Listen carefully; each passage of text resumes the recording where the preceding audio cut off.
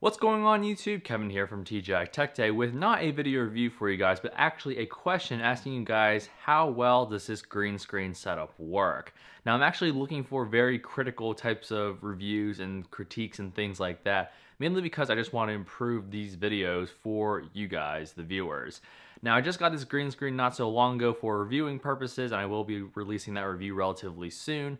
So I just want to let you guys, have a chance to look at what the future videos of TGITechday will look like if you give me some good feedback.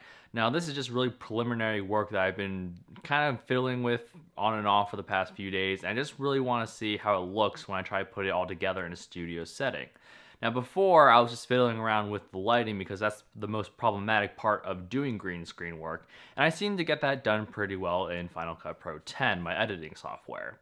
The thing I'm more so worried about is the audio. This is the first time actually I am getting a chance to listen to and record the audio in this setting that I have in this little studio that I've set up. Now, the problem with this is the fact that this studio that I keep talking about is actually my basement of my house.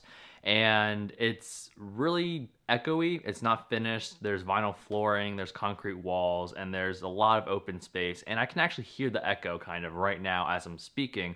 So I'm trying to figure out exactly how much it will pick up, the microphone that is, even though it's really close to my face. It's actually like right there in front of me.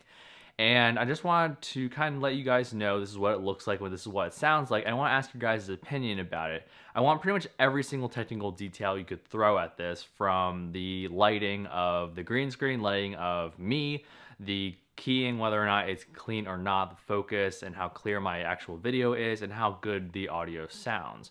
So again, I'm just kind of talking and trying to elongate this a little bit so that you guys have a little bit more footage to listen to and a little bit more video to watch, so you have more to critique.